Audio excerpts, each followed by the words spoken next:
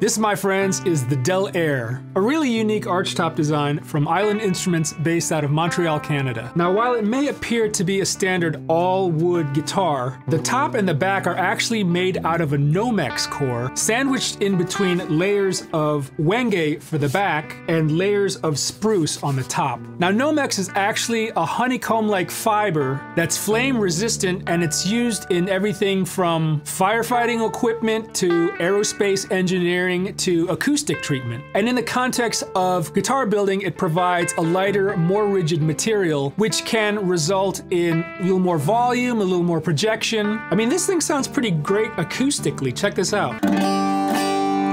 We also have wenge on the sides, maple neck, and a bird's eye maple fingerboard. And you can kind of see that the frets are slightly slanted. This is a multi-scale neck, and it goes from 25.5 inches on the bottom side on the wound strings and 24.75 on the high string. So it's not a super drastic fanned fret guitar, which makes it really easy to fret up and down the neck. As far as the electronics go, we have a lace alumitone deathbucker, which by the name suggests is a pretty high output kind of metal humbucker. And that's really interesting given that this is a fancy looking archtop. It's an interesting juxtaposition. Super, super old school headstock. I mean, like 1800s old school. We've got these Rickard's Cyclone tuners, which are like high-end banjo tuners. Some other things, we have an aluminum nut. There's actually a neck adjustment screw on the back, so I believe you can raise and lower kind of the neck joint to adjust the action of the strings. We have a one-piece carved bridge, easy access truss rod adjustment dial right on the end of the fingerboard. And check out the shape of this body. I don't know if you can see the side, but really unique kind of contours all around this body. Very modern, very space age. And by the way, all this stuff is totally customizable. So if you want a different pickup or different pickup position, say you want this in the neck position, different woods, different scale lengths, maybe you want a 7-string version, Nick over at Island can basically build you whatever you have in mind, within reason. So I'm gonna play a little bit more on this guitar, show you some clean sounds, show you some dirtier sounds, maybe even some metal tones.